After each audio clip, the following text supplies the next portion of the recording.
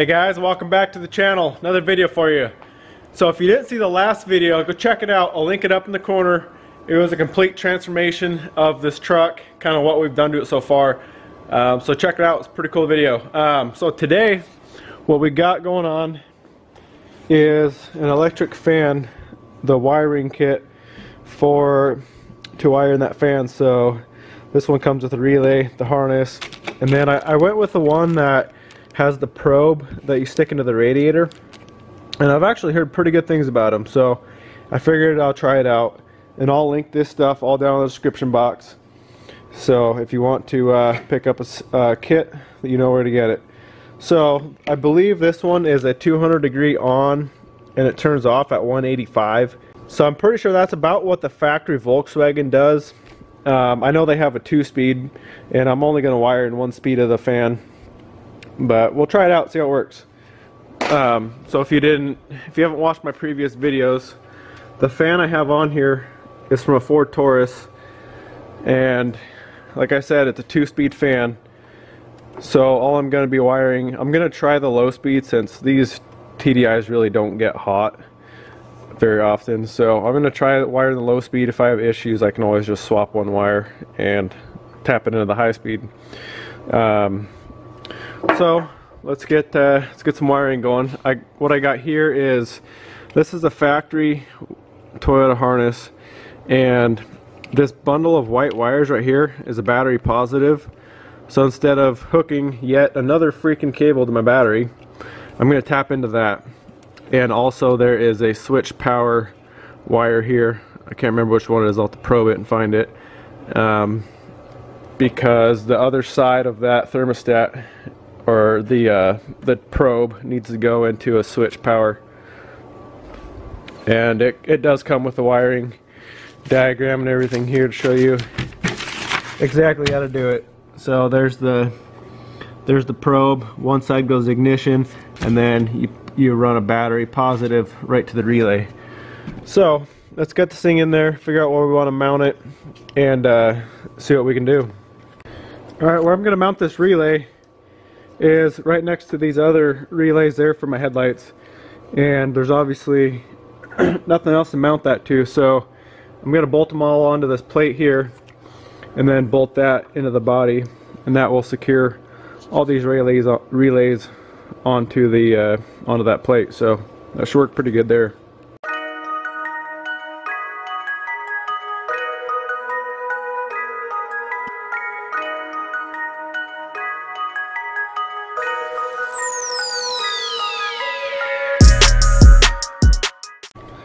Alright guys, here's the plate. So I'm going to bolt the relays to it, and then we can bolt it through the body here.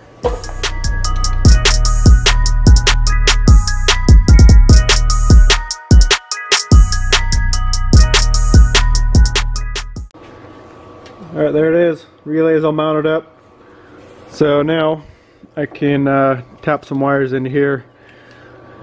And that probe goes, you're supposed to run it in the radiator next to the inlet, so I'm going to probably have to pull this radiator off a little bit, unbolt it, so I can stick that probe in here, because that shroud's in the way for it to go on the outside. Plus that'll hide all the wiring. You can hide it all underneath this core support. So, and then yeah, we just gotta ground one of these, run one wire.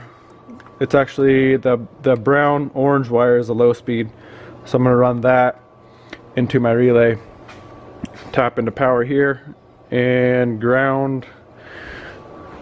I gotta ground one of these wires too. This black here is a ground, and that is really about it. Pretty simple to install.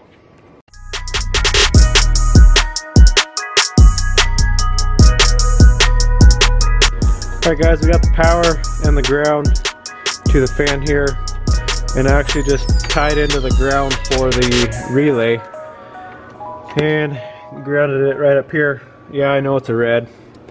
I didn't have any bigger black wires, so that'll be all covered up anyway.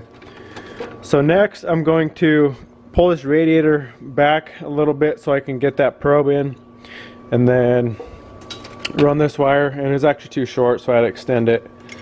So that'll run into there, and then we got to run that other wire from the probe back into an ignition source. Alright, we got the probe in right underneath the inlet. So both wires are hooked up. One is coming from the relay and the other one is running up and hooked into ignition power here. So last thing I gotta do, hook my power up, which I'm gonna tap into this white here. That is battery power. That was originally from the alternator on this thing, but mine is hooked straight up through the fuse right to the battery. So I'm gonna steal that wire, use that for power.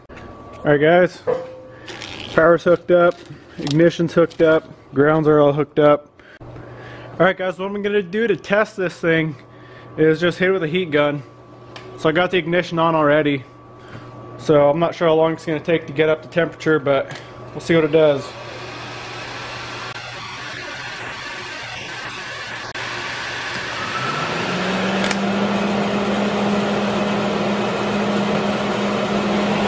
There we go. Turned on, so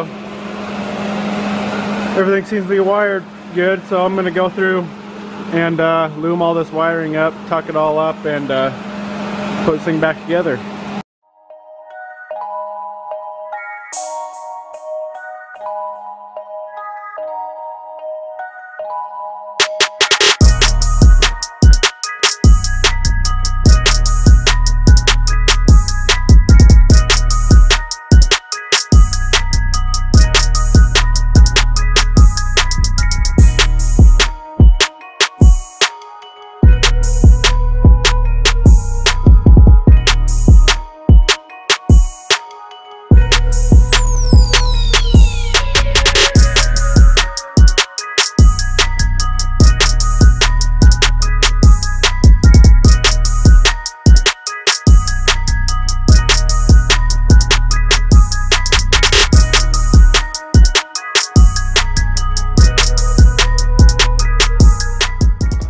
Alright guys, we're all finished up and got all that wiring tucked up in there nice and neat, and you can see there's the sensor right down there.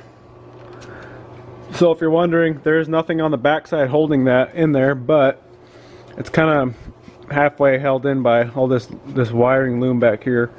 It's kind of barely touching it, so it shouldn't go anywhere. Plus it's a pretty tight fit actually in there, so that's all good to go. One last thing we got to do today for this truck is a little sticker. So unleaded fuel, ain't nobody got time for that. So I'm gonna peel that sticker off and throw this diesel sticker on there.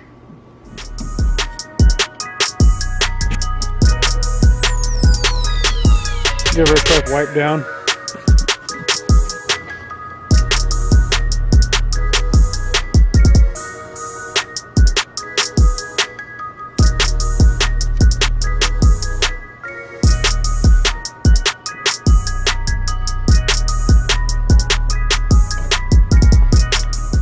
There we go, diesel only.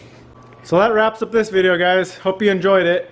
We got a lot more cool stuff coming for this thing. I got to order up some fender flares, we got paint work to do, some interior stuff. We got, obviously, I'm going to be putting a new radio in here, doing something with these holes. I'm not sure, I kind of want to get the nicer looking panels if I can find a set. So definitely got some more cool stuff coming. So stay tuned on the channel. Thanks for watching guys. See you in the next one.